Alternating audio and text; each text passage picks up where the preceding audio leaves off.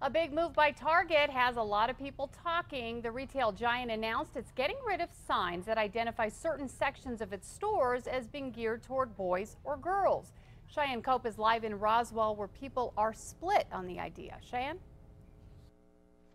Yeah, Kim, we talked to a lot of different people with a lot of different opinions, some loving the idea, and some saying that it's just another example of over-the-top political correctness. An announcement made by Target last week has people talking. I think it's a sign of progress anyway. The retailer announced Friday it's doing away with gender-specific signs in some children's departments. A statement released by Target says, over the past year, guests have raised important questions about a handful of signs in our stores that offer product suggestions based on gender.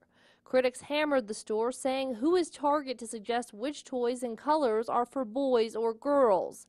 The sign changes will affect the toy, home, and entertainment departments. The company says the kids' bedding area signs will no longer feature suggestions for boys or girls. Same with the toy aisles. That includes the use of pink, blue, yellow, or green paper on the back walls of the shelves to indicate gender.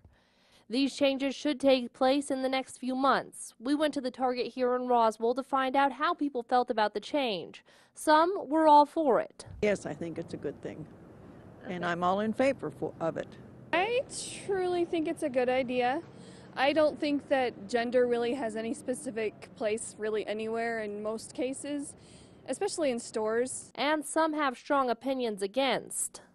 I'm just fed up with everybody being politically correct. It's wrong.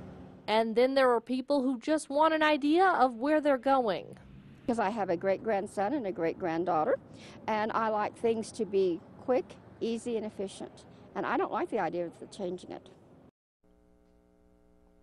Now, right now, that's only affecting those 3 sections of the store. Target says they understand that some things like clothing do need gender-specific signs because they come in different sizes. Kim, back to you. Okay, thanks, Cheyenne. Now, this move was welcomed by many equal rights groups that hope other retailers will follow in their footsteps.